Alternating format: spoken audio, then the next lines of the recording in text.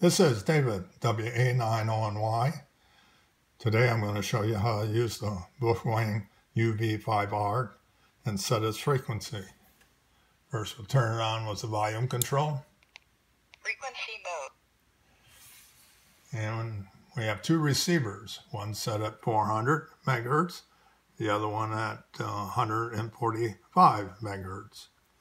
To change the receiver to change its frequency, we select the AB button. Notice the arrow moved up to the top. This is a UHF frequency. We want to change it to a VHF frequency. We change it by the band. Now that we're at 162 megahertz, we can increase the megahertz by using the up arrows. And this is in the menu system at 25 megahertz.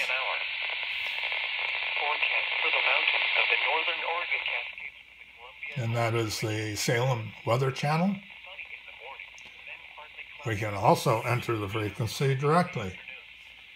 And we do this by 1, 6, 2, 5, 5, 0.